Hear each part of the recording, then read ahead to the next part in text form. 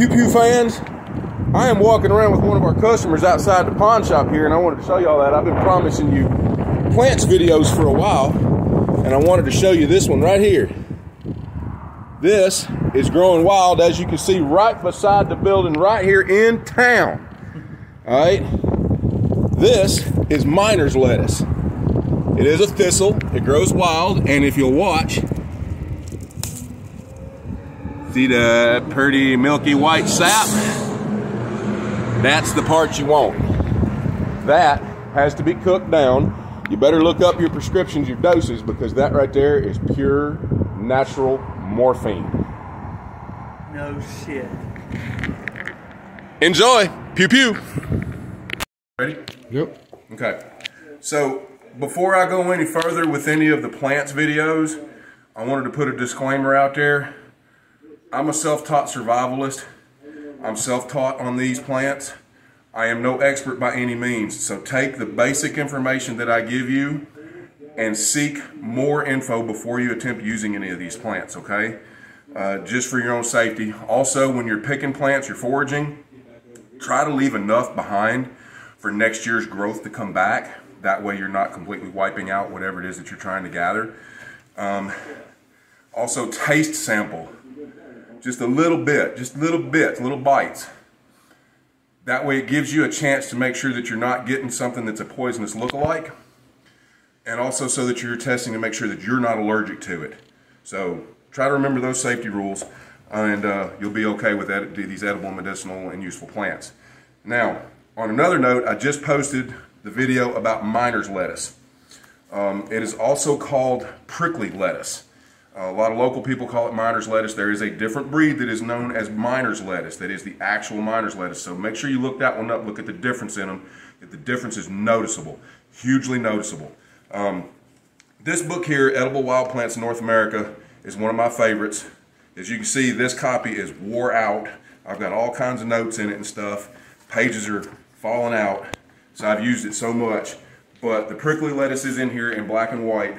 And it talks about how it can be used to make morphine. Again, look up more information. All I'm doing is giving you the basic information. So if you want to know more about the plants that I'm showing you in the future videos, Edible Wild Plants in North America, here's a newer copy of it from the Department of the Army.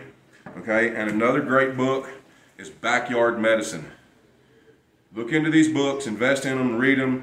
This one actually gives you some of the dosing and the ways to prepare stuff like the natural morphine that I showed you earlier. Again, folks, I cannot stress how important it is to make sure you sample. Sample, sample, sample. And enjoy. More videos coming soon. Pew pew. Alright, Pew Pew fans, here we go. Wild onion. See if we can get a root ball to come up. Nope, too grown in. But there's the head of wild onion. I'll have to dig it out to do any further than that. Yep, smells of onion, eats of onion. Wild onion. Totally edible. Here's another one for you. Broadleaf plantain. Edible as a salad green. What else do we got over here? Yeah, not seeing anything else right away, but there you go. I swore I saw something a minute ago. What was it? Ah, here it is, all the way over here. Yep, I knew I saw something else in here. There you go.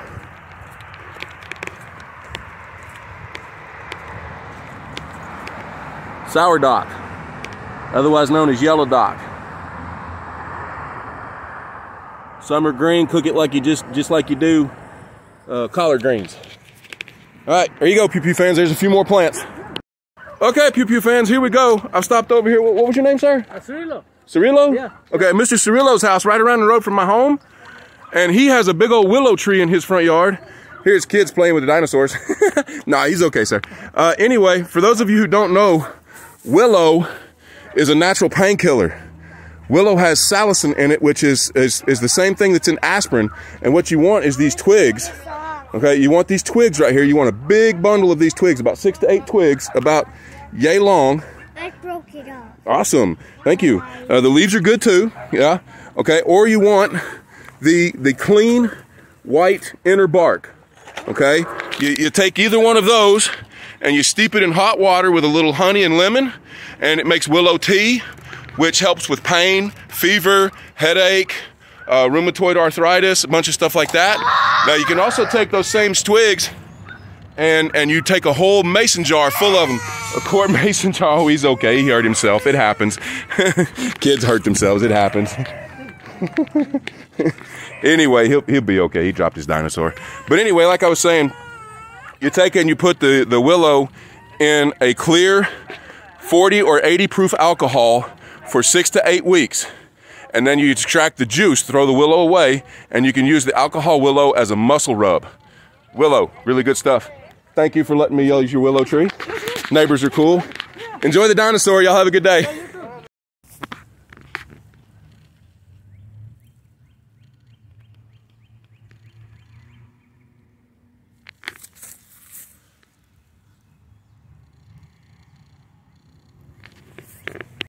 Here you go, Pew Pew fans. Growing right here in my backyard. That is Daisy Fleabane. Daisy Fleabane is a natural insect repellent. Rub it all over yourself, rub it all over your dogs, drives your skeeters and ticks away. Good stuff.